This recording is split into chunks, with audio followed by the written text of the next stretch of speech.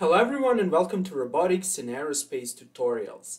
In this tutorial we explain one very important topic for properly understanding kinematics and dynamics of rigid bodies. Namely, we explain the concept of rotation matrices. In particular, we will explain the meaning and derive the expression for the rotation matrix around the z-axis. In the next two tutorials, we will derive the expressions for the rotation matrices around x and y axes.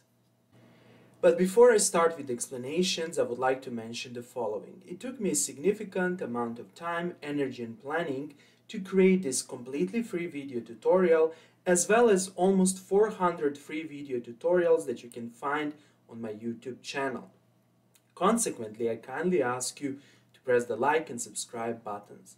Also, if you have a question or a comment about the material presented in this lecture, please feel free to ask your question in the comments section below. Okay, let's start. We consider two coordinate systems, A and B.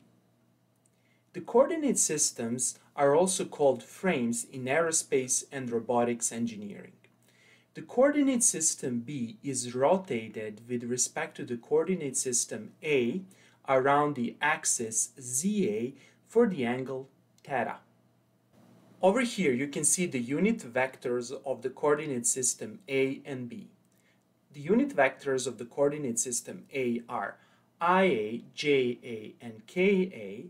Similarly, the unit vectors of the coordinate system B are IB, JB, and KB. Next, let's consider this figure. Over here, we introduce the vector P. And here's the problem that we want to solve. Knowing the coordinates of the vector P in the coordinate system B and the angle of rotation theta, find the coordinates of the vector P in the coordinate system A. To solve this problem, let us introduce the following notation. P with the superscript A is equal to P xa, P ya, and P za. This notation denotes the vector P expressed in the coordinate system A. Similarly, this notation, P with the superscript B, is equal to P xb, P yb, P zb is the vector P expressed in the coordinate system B. Pxa, Pya, and Pza are the projections of the vector P onto the coordinate axes xa, ya, and za. Similarly, Pxb, Pyb, and Pzb are the projections of the vector P onto the coordinate axes xb, yb, and zb. Here, we should keep in mind that the vectors Pa and Pb are actually denoting the same vector P, only expressed in different coordinate systems. The vector P expressed in the coordinate system A can be represented like this, where Ia, Ja, and Ka are the unit vectors. Similarly, the vector P expressed in the coordinate system B can be written like this, where Ib, Jb, and Kb are the unit vectors of the coordinate system B. Here, one very important thing should be kept in mind. The unit vectors of both coordinate systems, A and B, are actually expressed in the same basis. That is, they're expressed by using coordinates of some other coordinate system. That's why we can establish this relation.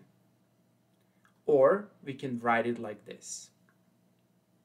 Next, let's take this expression and let's take this expression and let's substitute these expressions in this equation. As the result, we obtain this equation.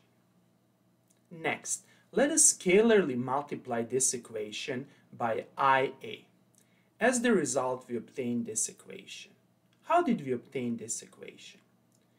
If I scalarly multiply this equation by IA, on the left-hand side I only obtain pxa. This is because IA scalarly multiplied by IA is 1. Then JA scalarly multiplied by IA is equal to 0 simply because IA and JA are perpendicular vectors. Similarly, this term is equal to 0 simply because KA and IA are perpendicular vectors. And as the result, on the left-hand side, I only obtain pxa.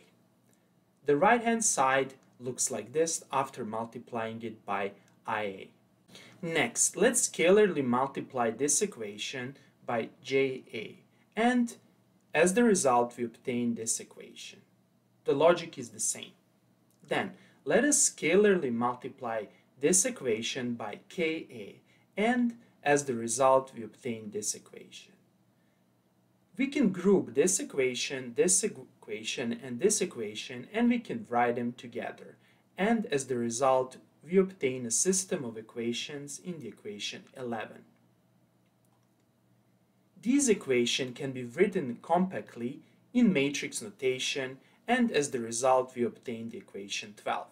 So what did I do over here?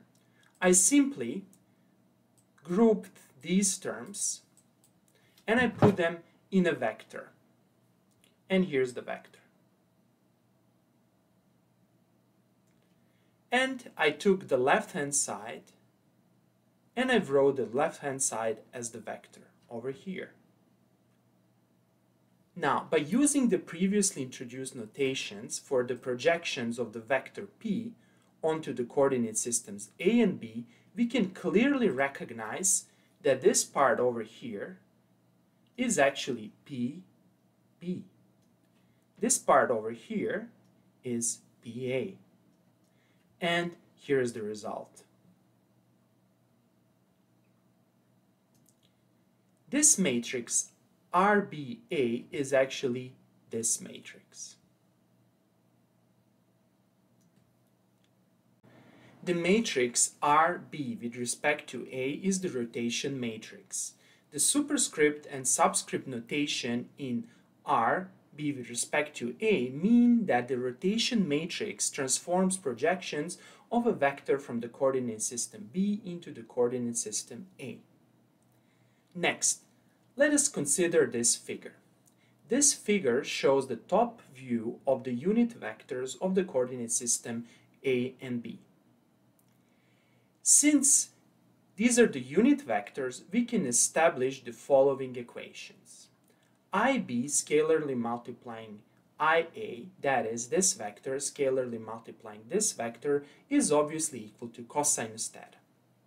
Similarly, JB, that is, this vector scalarly multiplying IA, is minus sinus theta. And similarly, KB scalarly multiplying IA is 0. And similarly, we can obtain other equations by substituting these equations into this expression for our rotation matrix. We finally obtain the final equation representing the rotation matrix around the z-axis, and here it is. The rotation matrix defines the rotation of two coordinate systems around the z-axis. To summarize, this expression implements a mapping. It transforms the projections of the vector p expressed in the coordinate system B into the projections of the vector p expressed in the coordinate system A. Another important property of the rotation matrices is that they are orthogonal. That is, this relationship can be established. This means if we take the inverse of our rotation matrices, the inverse is equal to the matrix transpose. And this is very important. Namely, let us write this expression once more. If we multiply this expression by the inverse of this rotation matrix, we will obtain this expression. Now, using this fact, we will write this equation like this, and finally, we can express P in the coordinate system B as this rotation matrix multiplying P with respect to A. And this is very important. In this way, we can reverse the process. That is, we can take P in A and compute P in B by simply multiplying P in A by the corresponding rotation matrix. And this rotation matrix is simply transpose of our original rotation matrix. More about the properties of the rotation matrices can be found in my other tutorial, which can be found over here. A link will be provided in the description below. Okay, that would be all for today. I hope that you like this video. If you like the videos I'm creating, please press the like and subscribe buttons. Thanks a lot and have a nice day.